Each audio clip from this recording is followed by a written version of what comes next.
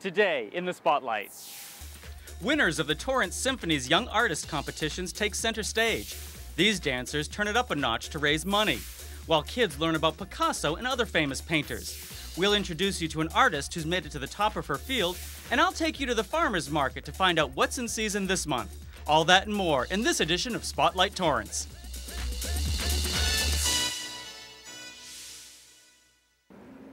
Hello everyone, and thank you for joining us. I'm Martin Sotil, and this is Spotlight Torrance. Today we come to you from the Depot Restaurant. We'll tell you all about this great local eatery and why you need to stop by.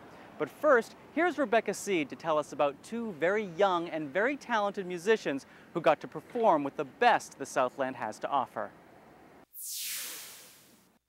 The Young Artist Winter Joy Concert is a special night for Torrance residents, and tonight the program spotlights two exceptional young musicians, 21-year-old Andrew Leonard and 9-year-old Jesse Chen.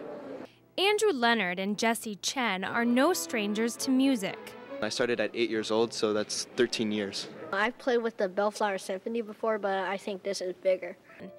Andrew and Jesse competed against more than 40 other musicians in the Young Artist Concerto competition for a spot to perform a solo alongside the Torrance Symphony Orchestra in the Winter Joy concert. Are you nervous? No, I'm very excited. Playing with orchestra is a really rare experience. We don't get to do that very much, so hearing the sound come up from behind you like that, it's really quite a rush. I'm really excited.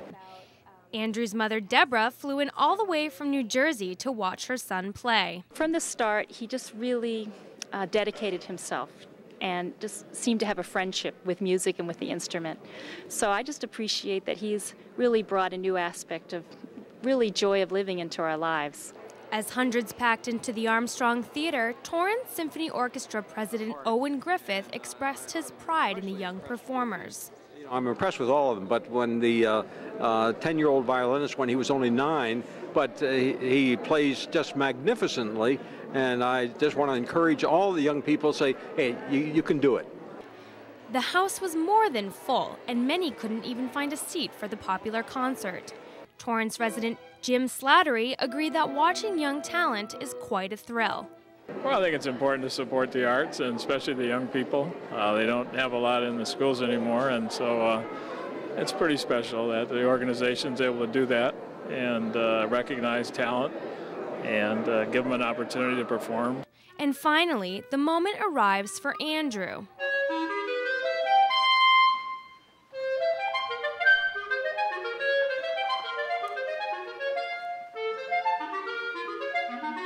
And for Jesse.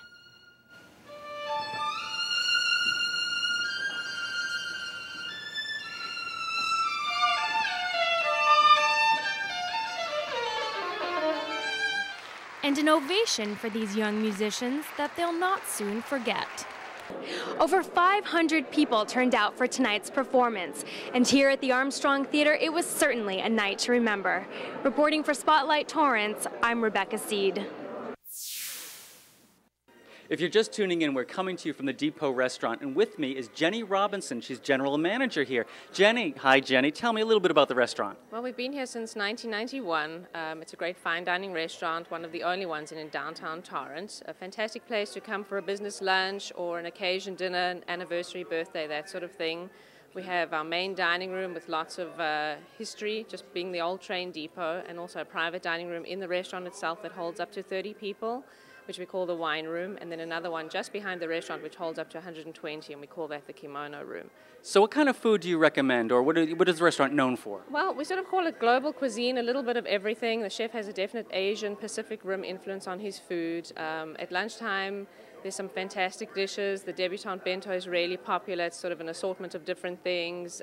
Lots of seafood. At dinner, the pork mushu is really good, and of course, I'm a big fan of the desserts. That's my favorite. Okay, and what are the hours of operation for lunch and dinner? Well, lunchtime we're open Monday through Friday from 11 until 2, and we open for dinner from 5:30 until 9 on Mondays and 5:30 till 10 on Tuesday through Saturday. Okay. And Sundays? Sundays closed all day. Okay, fantastic. Well, I am really hungry. Thank you for talking with us. And now, as Jenny, you're going to show me to a table now. Yes. Okay. And while I'm being escorted to my table, here's a story about some folks who really know how to work up an appetite. You could feel the energy as friends, family, and community poured into South High School's gymnasium. The big turnout? South High School's 7th annual dance team fundraiser, this year titled What Are You Waiting For? An annual dance show that provides show-stopping entertainment. Dedicated parents man booths selling raffle tickets, roses, and team calendars in an effort to raise money for the dance team. Tonight I'm selling the calendars, $3 each, and I hope I'm selling it all. This dedicated dad explained how important fundraising is. You know, everything's on a shoestring, and anything that the parents can do to help out really helps the program and the school. And you know, teachers don't do this for all the money; they just do it because of the heart. Right before the lights went down, I caught up with team advisor and former Clipper girl Sasha Bryant and found out what makes a winning team. You know what, it just takes a lot of practice. I'm blessed this year with like a really good group. They work really hard. Most of them take outside classes. They're in ballet classes, jazz classes, tap classes. But award-winning teams are built, not born. The elaborate costumes alone come with a hefty price tag. According to this advisor, the generosity of parents and community are key in helping these girls razzle-dazzle their way to the top. It's a huge team sport, you know, with the competition, so they're just supporting a huge program, just like you would for football, basketball, anything else. And then it was lights, camera, dance as the South High squad opened with a heart-pounding, foot-tapping performance. The show unfolded into a montage of routines with themes ranging from Asian culture, urban hip-hop, to solo interpretive performances. Every number started strong with complex, quick moves and a lot of attitude. At times, it almost looked like an MTV music video.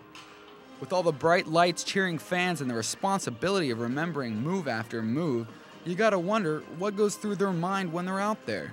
About the next move, and just mostly like motivating myself, like what's going on in my head is like keep it up, keep going, stuff like that.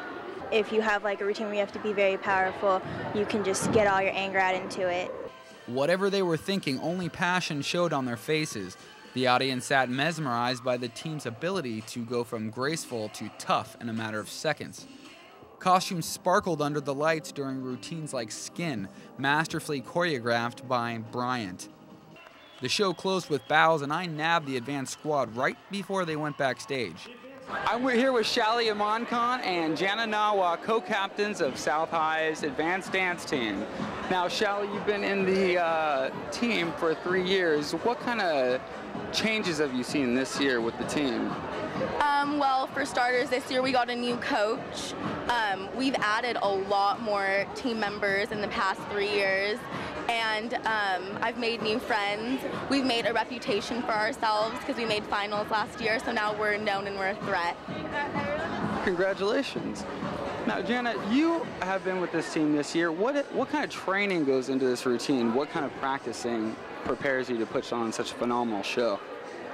Yeah, we practice on fourth period with all the choreographers and all of the people that come in from all over the South Bay to teach us routines, and we give us a lunch hours, and then Fridays after school we take trick class and ballet class together as a team. So overall we spend a lot of time together and really like each other.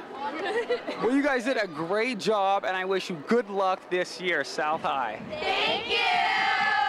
Seth Browning, Torrance City Cable 3.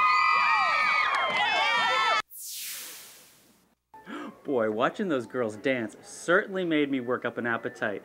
Well, here at the depot, I have decided to start with the Indo wontons. They're deep fried and come with 2 different dipping sauces. They smell delicious. I can't wait to start them. Okay, we're gonna take a short break, but when we come back, I'll let you know how these wontons are right after this message. Very good. Very good. Very good.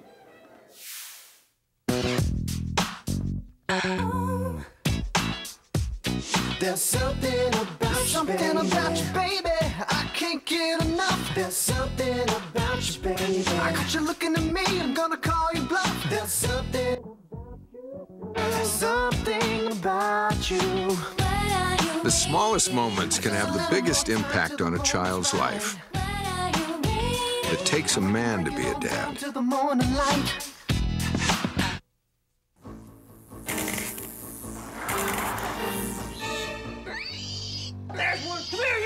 Is it mice? Nope. Rats? Nope. Hogs? That's right, miss. Hogs. Energy hogs. If you're wasting energy, you'll find one in your home. Got energy hogs in your house? Now you have the power to do something about them. Log on to energyhog.org. Hey, let me go. In your dreams, Porky. Because nobody likes an energy hog. Welcome back. If you're just joining us, we're coming to you from the Depot restaurant. I've already started with these Indo wontons, which were absolutely out of this world. Now I'm having my second appetizer, which is rock shrimp sausage in a garlic sauce with goat cheese wontons. They smell so good. I can't wait to sink my teeth into it, but in a way I almost don't want to yet because it's a work of art. It's just so pretty on the plate. Michael Schaefer really is an artist when it comes to culinary arts. And speaking of art, here's a story about some young future Picassos. Picasso was the first order of business for these 3-, 4-, and 5-year-olds. What did you make? This is my mouth that kind of looks like a birdie. That looks great. And these are my hair, my eyes, my little bangs, my more hair, and my eyes.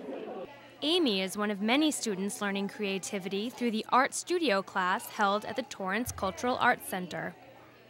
Why do you like art? Because it's fun. The class is run by art instructors from throughout the South Bay. Lauren Perlmutter hopes to teach her young students how to incorporate art into their lives. They learn a lot of fine motor development, social skills, listening skills, and the best thing is they still can create how they see. It's, I would say, a balance between their structure, but we give them the room to create how they see. The hour-long class is divided into 2 parts. The first half is free time to explore creativity with tools such as Play-Doh, glue, foam cutouts, and of course, lots of paint. The second half of the class consists of a lesson plan, focusing on a different artist or topic each week. Today, actually, it's a great project with cutting. We're doing a lot of fine motor development. We're doing a cutout of Picasso, of the portraits. The children use glue, scissors, construction paper, and blue poster board to create their own version of a Picasso painting. And over the next several weeks, they'll learn about artists such as Monet and Ansel Adams, certainly mature topics for these young students. It is a mature topic, but I know who Picasso is, and I am excited that she's going to learn. And the new color, he was so different, so it'll be interesting to see what she will draw. With scissors and glue flying, the children created some very impressive Picasso cutouts. Picasso's good for children because children like to make 3 eyes, a couple noses, so with that they have a little time to get to enjoy making a picture of that technique. While each child created his or her own unique version of a Picasso, everyone agreed that art education is extremely important in young people's lives. My father and I were very artistic too when we were little, and I really enjoyed it, and it also broadens your mind. For Spotlight Torrance, I'm Rebecca Seed.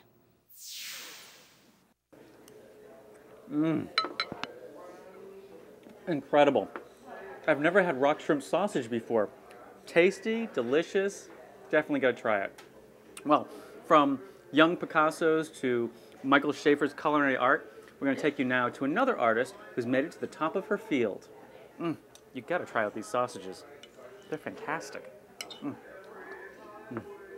Really good. In celebration of California's 150th anniversary, the state got a gift. There was nothing done in terms of an artistic work that one could look back at. Assemblyman Nakano first met Rita Schroeder at an event in Torrance, where he discovered she had painted a picture of his residential community. And she